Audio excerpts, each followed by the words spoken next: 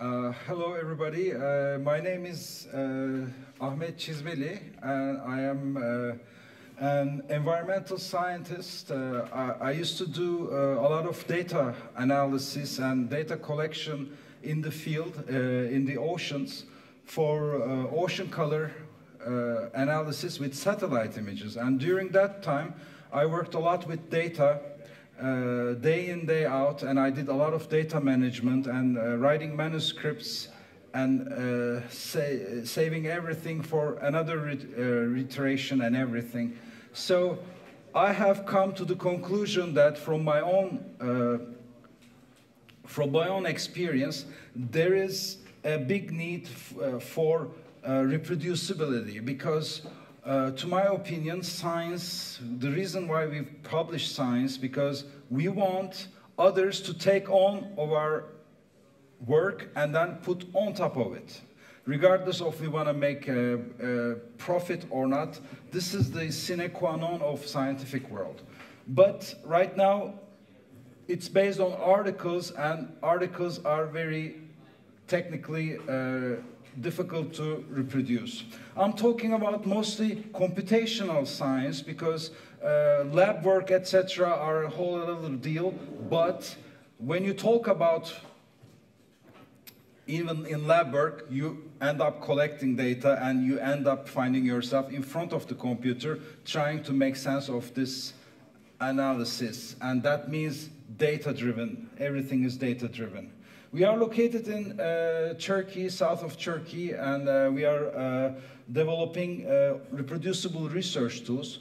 I have to fast forward because initially I have been given 15 minutes, but at the end I ended up by 5 minutes, so I need to quickly say that for the scientific method to be implemented with data analysis, we need to go through a lot of steps. And those steps include the ability to do practical things like getting data and then making research, reading papers, getting their data, understanding them, coding them, finding other people's codes, integrating them, and all kinds of stuff that I'm not gonna do. The ones who are publishing know all these details. And modeling, hypothesis testing, publishing, until publishing and interacting with the community, there are lots of steps, and in those steps, there is always room for reproducibility problems.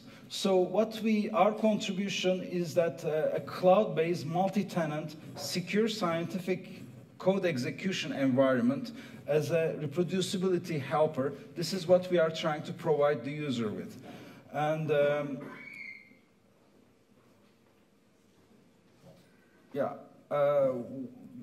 I'm not going to go into too much detail, but what I'm going to tell you is that the blockchain community, since these two conferences I visited, you have a difficulty in getting in touch with actual researchers. There are a lot of beautiful projects, but how do we make sure that researchers use these technologies?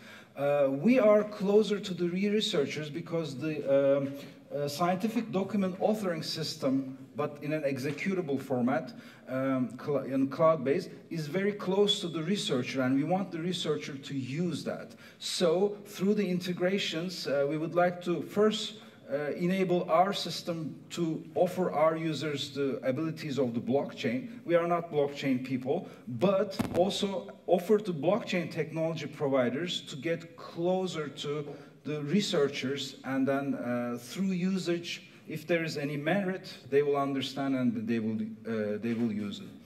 So that's what we did also with this is our interface. I'm going to demonstrate very quickly in a second. With ARTiFACTS, last year we met here, and thanks to this conference, we were able to develop together a collaboration and integration. And I'm going to switch to it and then quickly demonstrate This is our main entrance page, which is like a social media thing that all public projects, everybody knows who is doing what, and then they can just immediately go to somebody else's projects, fork it, and then use it.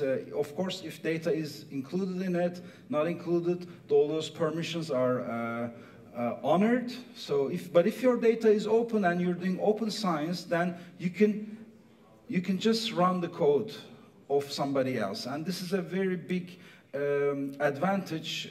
I myself have been struggling a lot with just running legacy code, working with package management and everything. So our aim is to do everything one click. One click, like get the data, code, and the article itself, or research paper, and another click, run the whole thing, and make sure, we are going to make sure that it is going to run without problems. So let's say that I have a use case here. It's a data science project, but we want it to become a scientific publication platform. Is that I am here looking at some multi-spectroscopy data on coffee samples. This is a basic project that has been done by myself with collaboration with Peter de Pinder.